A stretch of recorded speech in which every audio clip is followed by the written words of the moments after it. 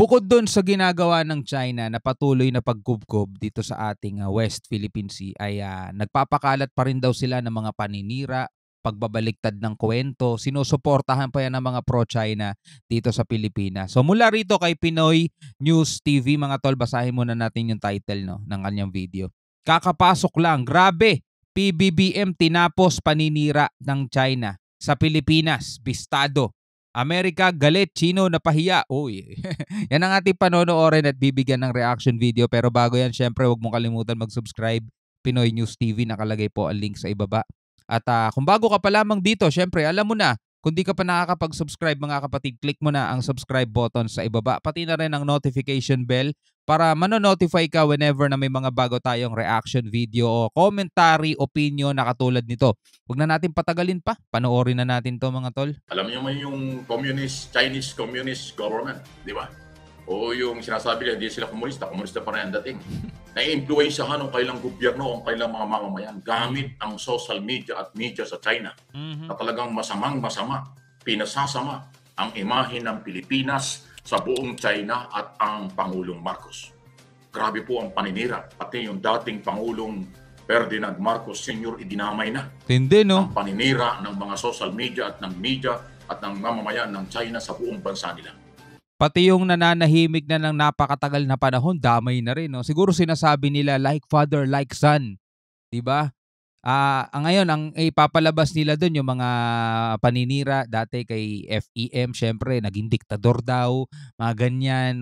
Diba? Alam niya na, magnanakaw, maraming ninakaw. Syempre, sasabihin nila, eto na ngayon. Ang mga Pilipino parang engot, di ba? Pagkatapos nilang patalsikin dati ang diktador, ngayon binoto nila anak. So ganun na naman yan. Malamang ganun ang gagawin nila paninira kasi dito pa lang sa Pilipinas ilang beses na natin narinig yung ganyan, mga tol.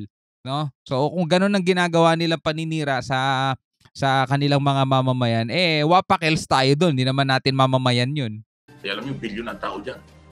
Hindi lang natin lahat maintindihan ang kanilang mga lingwaheng ginagamit dahil Chinese ang kanilang ginagamit. Pero sa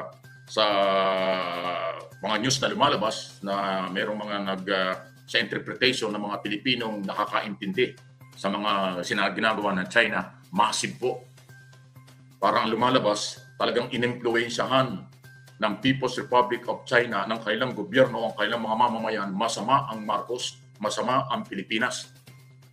May akusasyon pa silang ibinenta na raw ng Pilipinas, ang Pilipinas daw ibinenta na sa Amerika. Wow. Ano? 'Di ba? Napakarami nilang mamamayan dito sa Pilipinas. Meron ngang Chinatown, the oldest Chinatown, mga tol. 'Di ba? Napakaraming inchik dito. Kung masama ang mga Pilipino at masama ang ang Pilipinas, di sana hindi nila piniling manirahan dito. Dito nga sila nagnegosyo, 'di ba? Sino ba yung mga tycoon dito na talagang sobrang yayaman? 'Di ba? Yung iba diyan mga inchik, Henry C, 'di ba? SM, mga tol. BDO, China Bank, iba-iba pa, SMDC, 'di ba? So, makikita nyo na ewan ko na lang, siguro yung mga taga doon na talagang hindi pa nakakapunta ng Pilipinas ever since, paniwalang-paniwala sila dito sa nila, no? Sa kanilang maestro, maestro ba tawag diyan? Sa kanilang poon, 'di ba? Kasi pinapalitan nga daw doon yung mga mukha daw ni Jesus doon sa mga poster nila doon pinapalit nila mukha ni Xi Jinping Bebenta. Hindi talaga nila iniintindi ang international law, independent foreign policy, at saka po yung mutual defense treaty. Lahat yun wala sa kanila. Kaya yung malalim na relasyon between Amerika at Pilipinas, pinapalabas ng Chinese government at ng kanilang mga media, social media, sa kanilang mga mamamayan at sa buong mundo na kanilang mga mamamayan na ang Pilipinas ay ibinenta sa Amerika. Maling-mali po yun. Kaya huwag tayong palinlang. At pati po yung mga dating kaso, dating issue sa mga Marcos, hinuhukay ng Chinese media at social media. Nako. Sinisiraan. Pati yung dating Pangulong matagal nang wala, sinisiraan pa nila. Hindi rin ata alam ng Chinese media na gising na mga Pilipino dyan. 'Di ba? Gising na mga Pilipino dyan. Alam na nila yung katotohanan dyan sa nagdaang panahon. Alam na natin yung mga bagay na ganyan. Ngayon kung bubuklatin pa ulit nila yung aklat na yon, wala na silang mapapala doon kung gagamitin pa nila para bayaran pa nila yung mga influencers nila rito sa Pilipinas na mga pro-China.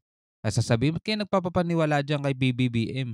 Diba? Ganito tatay niyan. Excuse me, huli ka na sa balita. Alam na ng mga Pilipino yan. Okay? So grabe po.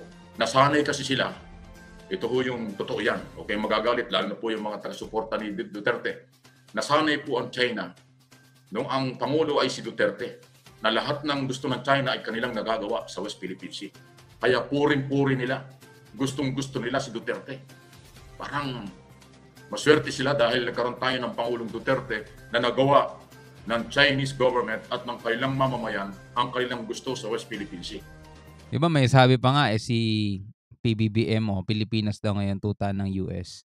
Yung panahon naman ni Duterte, ganun naman nasigaw ng mga tao, no? Tuta ng China. So parehong tuta. Parehong tuta, putek. So tuloy natin mga tol. Kaya sikat na sikat yung Duterte sa China dahil kakampi. At ang feeling ng China, kakampi nila si Duterte o kinakampihan sila. Okay? So ngayon, nung nagbago ang administrasyon noong 2022, nailagay nga si Pangulong Marcos ng taong bayan, nagbago at dahil pumosisyon, nanindigan, ipinaglaban ni Pangulong Marcos ng Military at Department of National Defense ang teritoryo ng ating bansa. At hindi ito pwedeng makuha ng kahit sino. Yan ang paninindigan ng gobyerno. Aba, nagalit na ang China. At ngayon ay tuloy-tuloy na yung paninira nila at pinapalabas dahil sa paninindigan ng ating gobyerno sa ating teritoryo, pinapalabas na tayo ay ibinenta na sa Amerika. So malaking panlilin lang ito. Kaya kung ito ay pinapaliwanag, definitely gagamitin po ito ng mga pro-China, vlogger at media. Kung may mga vlogger na pro-China, meron din naman tayong mga vlogger katulad nito, di ba? Pinapanood natin. Nagbibigay tayo ng reaction mga tol. At sa abot kaya ng maaabot ng ating channel at sa channel pa ng iba na binibigyan natin ng reaction video. Harang-harang na harang sila mga tol. Paano nila ipagtatanggol yung bansa na masyadong agresibo sa teritoryong hindi naman kanila? Di ba? Paano nila ipagtatanggol mga tol? Halimbawa, Pilipino ka. Di ba? Napapanood mo sa mga balita yung ating mga kasundaluhan o mga PCG, AFP. Maliit na barko na nga ang ginagamit para less provocative daw sabing gano'n, di ba? Walang kahit na hahabulin, haharangin. Buti sana maiintindihan mo sana kung ang tayo'y hinahabol o hinaharang, labas na doon sa ating exclusive economic zone. Kung wala na tayo sa ating bakuran at hinahabol tayo, talagang kasalanan natin yun. Pero biruin mo mga tol, nandirito tayo sa ating bakuran, sa loob ng ating exclusive economic zone. Hinahabol tayo ng mga dayuhan. Hinahabol tayo ng mga bansang gustong manakop sa atin. Ngayon, paano ipagtatanggol yan ng mga pro-China? Anong kasinungalingan ang sasabihin nila? Kaya lang naman kasi ginagawa ng China yan kasi pinaninindigan nila na kanilang lupain yan o kanilang karagatan yan. Talaga? Sino may sabi? Sila. Ano sabi ng international court? Ano sabi ng international na community? Diba? Anong sinabi ng international law? Sino mas paninindigan? Sino mas papanigan mo? Yung claim ng Pilipinas, which is dapat doon kakampi dahil Pilipino ka? Diba? Tapos may backup pa ng international law. Ibig sabihin, legit. No? Hindi tayo lumalabag sa batas doon. Tapos ang papanigan mo, yung mga bansang kung ano maibigang lugar, guguhitan ng mapa, tapos sasabihin nila kanila na. Atin to, guhitan na yan, 9-dash line. Teka, makang kulang yung 9-dash line. Guhitan pa yan, 10-dash line. Lahat na lang ginuguhitan nila mga tol, tapos kanila na yun. Diba? So, paano yan? Paano mo ngayon ipagtatanggol yan? Diba? Hindi na uubra yun mga tol, yung mga pro-China na yan. Hindi uubra. Kahit na mukhang mga matatalino pa sila, mukhang mas maraming alam, ang dami nilang binabanggit na kung ano-ano. Wala. Napakasimple, kahit grade 3 alam maiintindihan. Sinabi ng international law, ganito, labag sila sa batas, tapos ang usapan. Gagamitin ito ng mga kuno ay nagmamalasakit sa ating bansa, pero pro-China sila. Yung ginagawa sa China, gagawin din dito sa atin ng kanilang mga supporters at followers. Kasi nga yung global disinformation na naunang sinabi ng Amerika na meron ng ganung ginagawa ang China. Global disinformation. Para linlangin ang buong mundo at paniwalain sa kanilang paniniwala ang China. Meron ng disinformation sila sa iba-ibang lugar sa mundo. Ngayon, ang Pilipinas, ganun din. Meron silang kakampi rito, may mga Pilipinong kumampi sa kanila, at yung kanilang ginagawa, panlilinlang nila sa lahat ng mamamayan sa China, Chinese, hindi lang sa kanilang bansa, o hindi sa buong mundo, susundan yan ng mga pro-China vlogger at media at political analyst kuno. Engot na lang naman na mapapapaniwala nila dyan eh. Diba? Magkalat sila ng disinformation. Ganun ba? Ganun pala yung Pilipinas, no? No? Ganun pala yung Pilipinas. Yung China, mabait. Pinagtatanggol lang nila yung soberanya nila. Pero Pilipinas, ang kukulit, no? Yung Pilipinas, makatitigas pala mo ka, no? Inaangkin nila yung soberanya ng China, no? Illegal nilang isinadsad yung BRP Sierra Madre dun sa lupain ng China, no? Sa bakuran ng China, no? Ang kakapal pala ng mukha ng Pilipinas. Pwede nila sabihin yun, mga tol. Tapos bigla silang magtanong sa international law. 'Di ba? Kanino ba 'yan? Sa Pilipinas ba 'yan o sa China? Sa Pilipinas 'yan, yung China makapal talaga ang mukha diyan. Sino mapapaniwalaan nila doon, 'di ba?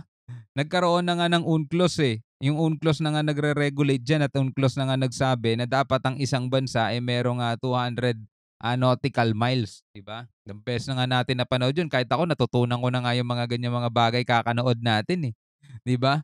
Tapos sila hanggang ngayon hindi pa rin nila nauunawaan. Hanggang ngayon hindi pa rin nila naiintindihan na noong 2016 na balewala na yung claim nila, napawalang bisa na claim nila. Kaso ang pinipilit nila, labag sa batas yun. Paano labag sa batas? Batas na nga nagsabi. Yung batas lumabag sa batas, ang kulit eh, no?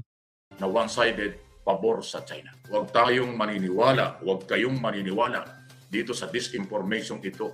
Global na po ito, malawak na ang ginagawa ng China. Dahil nga sa kanila, kontrolado nila ang kanilang mga tao. Kahit na mali, kanilang pinapaniwala ang kanilang mga mamamayan na tama ang kanilang ginagawang agawin sa Pilipinas, ang West Philippine Sea. Yun lang po yung advantage ng mga Chinese. Sila, Chinese government at ang kanilang mga mamamayan, nagkakaisa kasi nalinlang din ng kanilang gobyerno, ang kanilang mamamayan. Yon ang advantage nila. Nagkakaisa sila na which is talagang hindi nangyayari yan dito sa Pilipinas eh. Minsan yung mga tol, yung sinasabing kapit-bisig, hawak kamay, bayanihan, mga ganon. Hindi talaga siya nangyayari 100% dito. Well, siguro ganun din sa China, mga tol. Pero sa dami kasi ng tao dun malakas na puwersa eh. Halimbawa, ikukumpara natin dito sa Pilipinas. Yung 70% natin, kasi may napanood tayong balita, mga tol, no? Sa Pilipinas, 70% ng mga Pilipino ang sumasang-ayon na paalisin itong mga Chinese dito sa West Philippine Sea. So, may 30% na mga pro-China. Ngayon, dun sa kanilang bansa, kahit sabihin nating 70% yung sumusuporta sa kanila at may 30% silang ayaw maniwala, same lang sang ratio natin, mas malaki pa rin yung kanila, mga tol, kasi billion ng tao dyan eh. Kumpara mo naman sa atin, nasa 100 plus million lang tayo. Sila nasa 1 billion mahigit. So, 10 ulit na mas marami sa atin ng tao sa kanila. So, ganun katibay yung ang kanilang kaisahan kaysa sa atin na may mga Pilipinong nauuto at nalilinlang nitong mga pro-China influencer na nagsasabing China ay walang kasalanan, China ay malinis, himputi ng bagong labang puting damit. Ganon ang mga budhi nito mga to. So, ganun sila ganun sila katindi, mambaliktad talaga ng kwento. Hindi masama yung pangaharang. May naalala pa nga tayo, pasalamat ka nga, water cannon lang ang ginawa nila. Kailangan pa natin mag-thank you, no? Thank you, China, water cannon lang ginawa mo sa amin. Ganun nila labhan yung mancha dito sa mga to, mga tol. Ikaw bilang isa Pilipino, ano masasabi mo diyan, mga tol? No, yung mga paninira nila ay hindi uubra kung ikaw talaga ay minamahal mo ang bansa mo, no? Maliban na lang kung ikaw ay taksil, o maliban na lang kung talagang sobrang laki ng pakinabang mo diyan. Well, lahat naman tayo nakikinabang diyan eh. Pero timbangin mo rin, no? Timbangin mo rin. Pakinabang mo sa kasalukuyan o papakinabangan na magiging lahi mo pa sa hinaharap. 'Di ba? So ikaw bilang isang Pilipino, mga tol, ano masasabi mo rito sa videong napanood natin? Dito sa grabeng paninira nila, pagbabaliktad ng kwento, 'di ba? So naalala ko, sabi nila nung nagkaroon ng salpukan ng bangka natin sa yung bangka nila. tayo pa daw ang humarang kasi kasalanan daw natin yun, hinarang daw natin yung bangka nila. Hinarang daw natin sila mga kapatid, no? Doon pa lang titignan mo na kung paano sila magdahilan eh. Napakaliit ng bangka natin, naharangin mo yung higanting barko nila. Grabe, no? So hanggang sa muli mga tol, ako nga pala si Shobaldi. Peace out.